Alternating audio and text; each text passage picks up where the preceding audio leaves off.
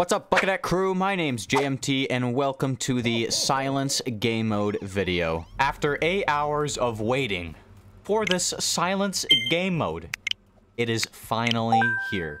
We get to experience the fog-covered map of Church. Probably the worst map to play on for Silence because it's smaller than my IQ level, but we have arrived and we are here to conquer. The Silence Game Mode is the new mode that was just introduced in the last update, the Xmas update of Survive the Night, and basically, here's a little description of what this game mode entails. So in the new mode Silence, breakable lights have been disabled. There is thick fog, and there is no ambience. Breakable lights, by the way, for people who don't know, let's say if the slasher was to come near your location and there were lights around you, they would break and kind of letting you know that, hey, the slasher is on his way to you. You should probably get out of that location. It also brings thick fog, and there is no ambience. It's called ambiance, JMT. What are you, stupid? And for those who don't know the definition of ambience, hey Siri, what does ambience mean? Ambiance means the character and atmosphere of a place. Thank you, baby girl. No problem. So basically, the atmosphere is what you hear in the background of a game, such as faucets dripping, or eerie echoes, or the merch Snapchatting Ayla. It could be anything, alright? Without ambience, it does bring a challenge, not only to us, but to the killer as well. It is really dead silent, though.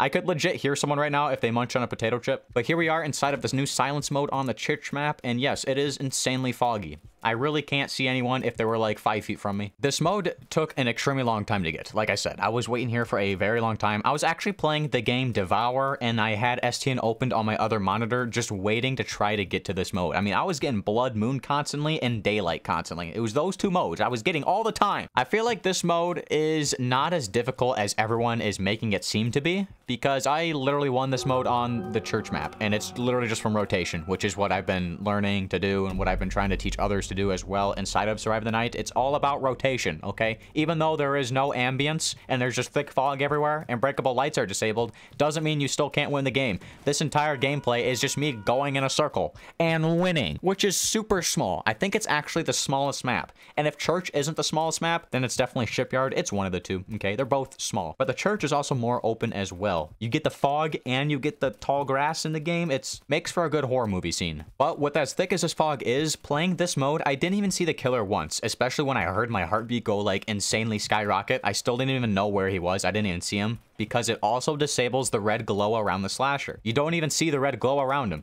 So if he's right next to you, you have no idea. He literally just comes right out of the fog and he's like, how you doing? All right, take a knife to the neck bone. I didn't even use my lamp at all, so I don't know if the lamp actually like affects how you play in this mode. I don't know if that's even a thing, if the lamp affects anything. I bet if you turn your lamp on, it would just make the fog brighter, and it wouldn't really help you out. But hey, it was worth a try. I think the best way to win on Silence is just to rotate and learn the maps well. Like, if you know the map you're on and then it's a Silence game mode, you should be just fine if you continue doing what your rotation is on that certain map, or just learning how to rotate in general. It should help you out quite a bit in playing Silence, since breakable lights have been disabled and there's no ambience. But there's also two things as well inside of this new Silence game mode, and that is the slasher detect cooldown has been reduced and survivors are much quieter. So not only is all that stuff being disabled, but now your breathing is actually much quieter as well. So it makes it extremely hard for the killer to actually go ahead and find out where you are. That's why when I was right next to the killer, I didn't even know he was there, but my heartbeat was extremely up. I couldn't even see him.